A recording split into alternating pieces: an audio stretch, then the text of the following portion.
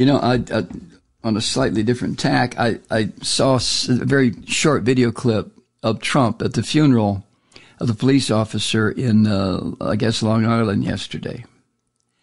And I couldn't help but think what a mockery this son of a bitch made. According to news reports, he was invited to come to the funeral of this officer. And there the orange son of a bitch stood, lying through his teeth. Rather than comforting the people, he's standing there making his filthy anti-American political statements. And the only reason he went,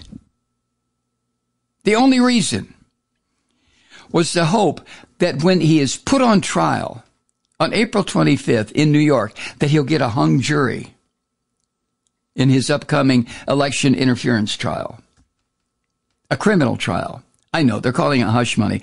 Fuck that. It was an election interference trial.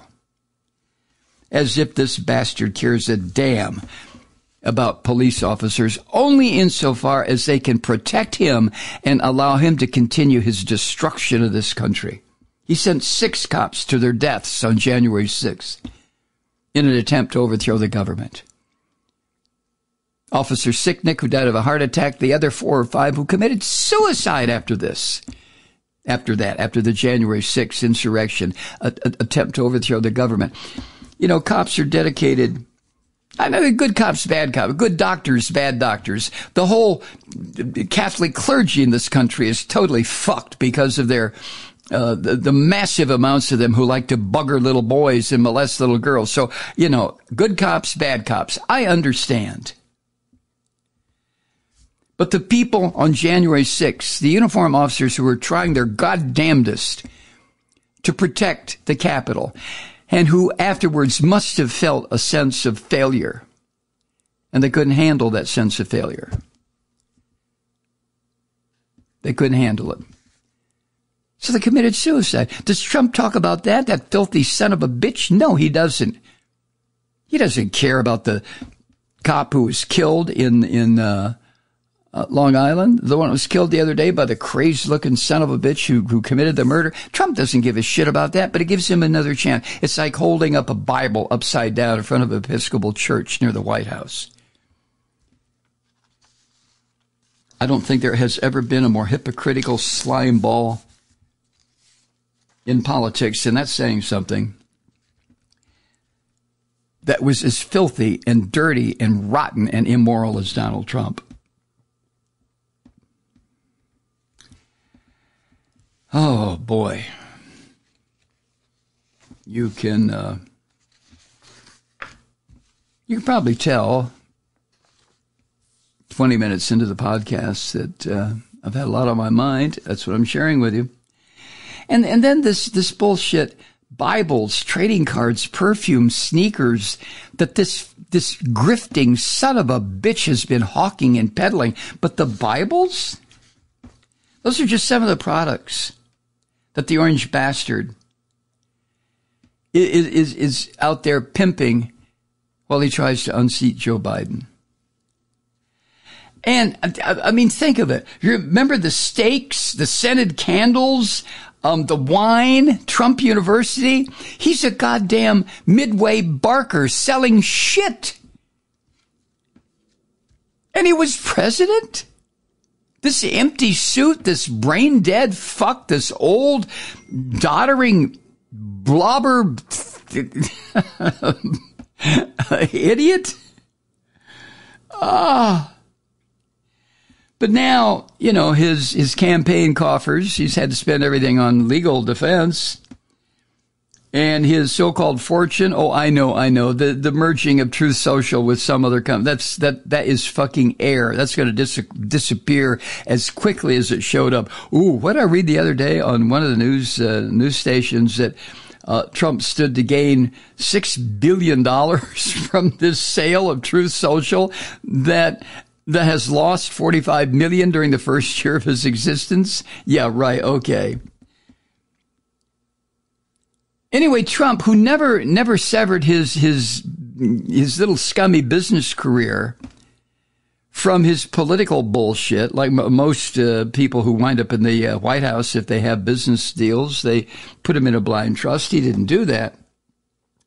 But the orange filth is now actively mixing up his so-called business ventures with his White House bid.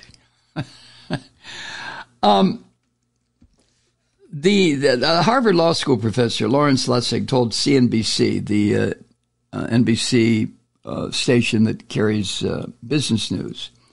This professor said, quote, "There is no precedent for this level of business activity during a presidential campaign. The trend has been building with Trump for many years. I can't think of any other modern example of a presidential candidate hawking an array of goods for their private benefit." End quote. Yeah, no shit. And Trump has single-handedly, I've said this before, he's left the legal profession in total disarray. The political system has been beaten with a fucking meat cleaver by this monster. The Christian religion has been shredded by the assholes who think that he is somehow related to God. I mean, every single thing this crazed bastard touches starts to rot until it's stinking and covered in maggots. This is what Trump does. I don't know how he does it. These people that worship him, you better understand you're worshiping the person your religion warned about for 2 millennia. The Antichrist, there he is. The beast. And everything Trump touches rots. People lose their careers. They get disbarred. They go to prison. And yet there are still people who say, well, I wouldn't vote for Joe Biden. No, well, shit, no. Look what Biden's done to the economy. What has Biden done to the economy? Well, he has. Stupid, stupid, stupid. Hi, Truth Seekers. Mike Malloy here. You know, the Progressive Voices Network brings you commercial-free commentary from today's leading progressive radio hosts and pundits, like me, Mike Malloy, 24 hours a day. I'm not your typical old guy from the 80s or the 90s talk radio host, and Progressive Voices is not your typical talk radio network. It's a listener-supported nonprofit with no corporate control whatsoever over our broadcast. So hosts like me, Mike Malloy, are free to rant and scream and carry on about whatever we like. We're often controversial, but we're never boring. Weeknights, 9 p.m. in the East, 6 p.m. in the West on the Progressive Voices Network. Always progressive, always on. I'm Mike Malloy. Keep it lit.